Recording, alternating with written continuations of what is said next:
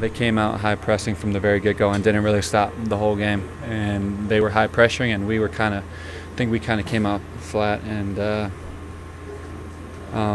didn't stick to our game plan of playing as if it's another game, not even a playoff game, attacking, putting pressure on them.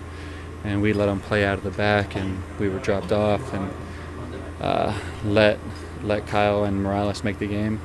And when they do that, it's pretty hard to play them. So, I thought we should have came out with a lot more high pressure, not made the game tough for them, but that didn't happen.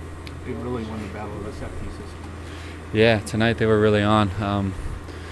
The win was a little bit of a factor, but at the end of the day, they were getting on the end of a lot of set pieces, and when you let them do that, they're bound to score. And tonight they got two off, or one off the set piece and one out of the runner play, which was a cross still. It's a really physical game too, just letting everything slide. Yeah, that's to be expected when the playoffs come around, but to be honest, that shouldn't be the case. It should be called like a normal game. Fouls are fouls, and it goes both ways. We were fouling, they were fouling, but it's something that the referees and the league need to figure out.